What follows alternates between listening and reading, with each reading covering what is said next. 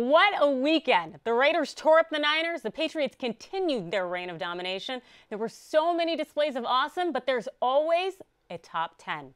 Let's get to it. Welcome back to ATVN. The Trojans have returned to the rankings just in time for homecoming. After defeating Arizona last week, USC now stands at number 22 on the AP poll. Yeah, they've been talking about it for, what, 6 years, getting us all hyped up and excited. And finally, May 2nd, MGM Grand, the ultimate place, Las Vegas.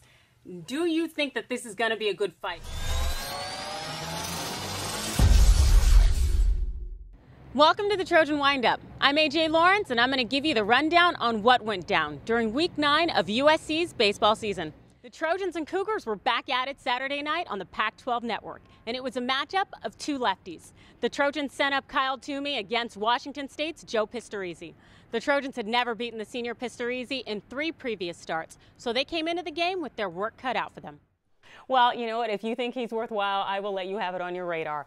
I'm going to go ahead and say AJ Suarez of the New England Revolution. He pulled an amazing move during Sunday's MLS title match. This is AJ Lawrence, and I'm here at the Unstoppable Foundation Gala, where we're celebrating global access to education and a future for all children in need. We've talked to some great people tonight, like Malcolm Jamal Warner, also Ernie Hudson, the incredible and unstoppable Warren Moon. Meanwhile, Flores was dominating, striking out Yamaguchi and Caruso in the third.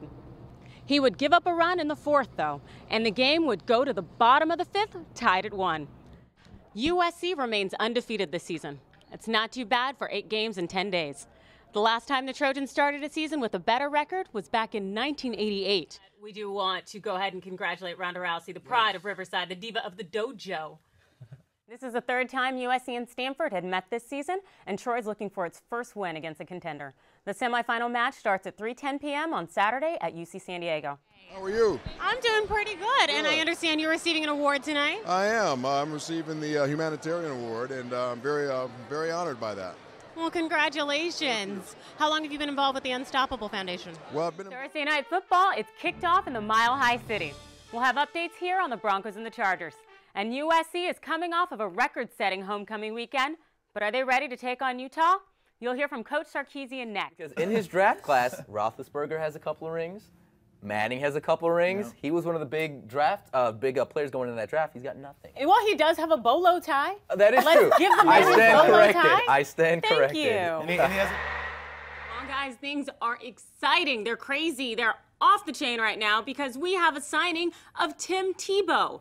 Philadelphia Eagles decided they would go ahead and continue to shake things up. In the middle of the fight, you know, seeing Mayweather smile at Pacquiao, almost like they're exchanging these kind of greetings, like, hey, you gonna like your millions? I'm gonna like my millions. It just felt like they were really in it for maybe just the money, the fun, but they weren't in it to truly go to battle. To close out our very first episode of On the Radar, we're bringing you in the know.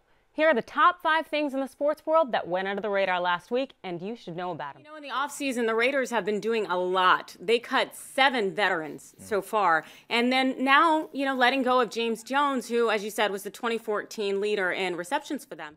On Friday, the Trojans host Stanford for a 3-game matchup. You can catch the Trojans battling the Cardinal on the Pac-12 network.